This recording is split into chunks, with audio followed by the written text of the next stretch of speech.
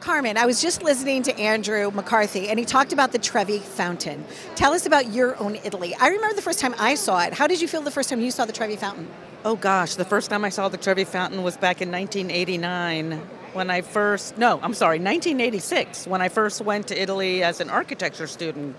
And I was in Italy for a month, and I saw the Trevi Fountain, and I had never seen anything like that. Coming from Washington, D.C., Rockville, Maryland, you know, just the scale of it. It's a Baroque masterpiece. The movement of the water. It's so unique. And if you see it at night, it's even more beautiful. The way that the lights sparkle off of the water. And, you said you're an architecture student. I actually went on a painting trip in Italy for 2 weeks. And all I remember is climbing up this large mountainous place, very top of the mountain. There's a very specific architectural gem. I think it starts with P. Maybe not P, but tell me about one that you might be thinking of that might be coming to mind. In Rome? Yes. Okay, you were probably thinking about the Bramante Chapel. It's at the in the Monteverde area. And yeah, you have to climb up some across the ramp. Across the river, and then you go up the hill. Yeah. That's beautiful too.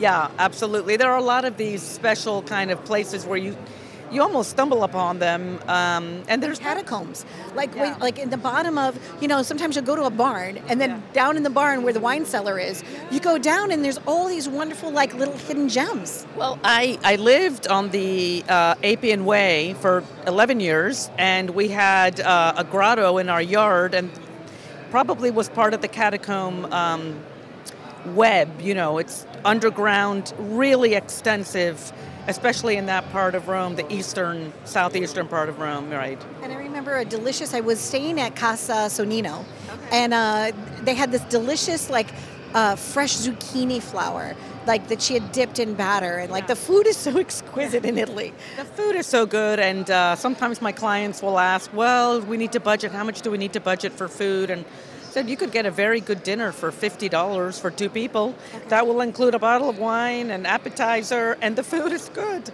It's not as expensive to eat as it is here.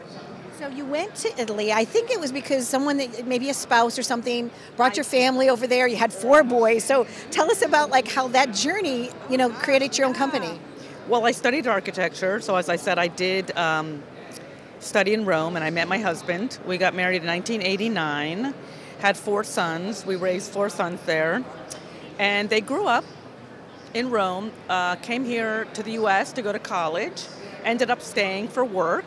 And so I had the empty nest syndrome, and I said, what am I going to do now?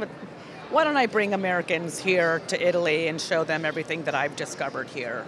So it's different. So what you do is you kind of custom and curate these beautiful little experiences for people.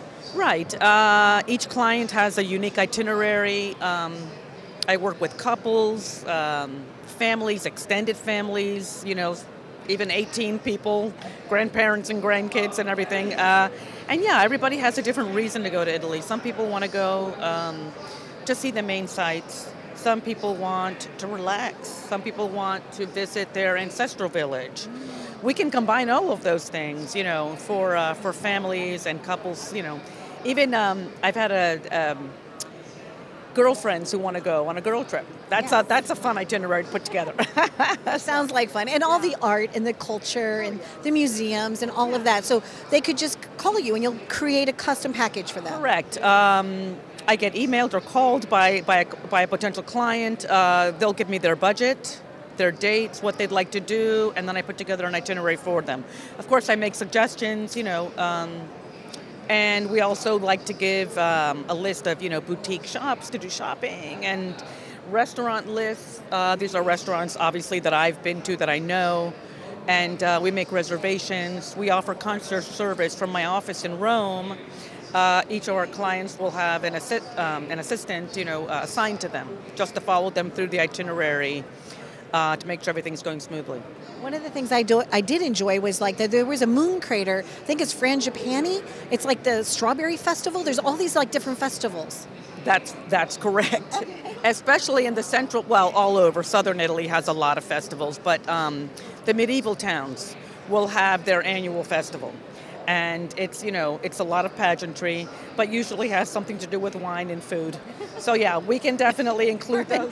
Right, Carmen, you can't go wrong, right? Can't go wrong wherever you are. And if somebody was going to do some type of a little Italian feast for themselves here in America that made them feel like they were in Italy, what would you suggest? A certain cheese, a certain wine, any like little tips here where we could feel like a little bit of Italy if we couldn't travel there yet? You all are spoiled. You have Italy. Okay. Now we have an Italy in Rome, and Italians love it. Okay. It's all good and authentic. I would just go shopping there and just get a good recipe and a good bottle of wine. Maybe watch a movie. And the villages, like Assisi too. Like I love the winding roads and all the cobblestones and the little tiny shops you can go into. It's a little like Hogwarts in a way, but it's but the scale, magical. Yes, something about it. I think what's magical is the scale's very human. Yes. That's going to be in all the little towns and even the mid-sized towns. But even in Rome is really just 6 neighborhoods organized around a river. So you're in Trastevere, you're in Testaccio, you're in the historic center, Il Centro Storico, Prati. It's a little town. And the doors. I love the sound, Carmen, when you open the doors to a shop and it makes it just like that sound. It's a welcoming sound, or like the little sound of the bells that they have on the doors. Yeah. There's no place like Italy, in my opinion. Is that why you stayed? Yes, I agree. It's I can't not live there anymore. It's a little too late. And the other thing I love too is like I went on a painting trip, and I was painting in plein air. And what was so beautiful is that the mountains in the distance look purple, and the tall cypress trees. It's just spectacular. The sunsets, it's lovely there. I don't think any country is so blessed with natural beauty as is Italy, because as you said, there are lakes, there's the coastline, the mountains. I'm ready. Anywhere you look, there's just natural beauty. Yeah. Well, I'm glad that you're here in the States visiting and sharing a little bit about your authentic experience so that people can contact you and then they could have that little custom experience, big or small. But at least we know it's going to be authentic. So you have to reach out to Carmen. I read about her before I showed up here, thanks to Amanda, who put together this great lookbook. So when I walked up and I saw you, I was like, oh, there she is. That's Carmen. Stay tuned for more. You know what? You can have your own Italy. That's right. Your own Italy. All right. Be well. Just for you. Just for you. Bye.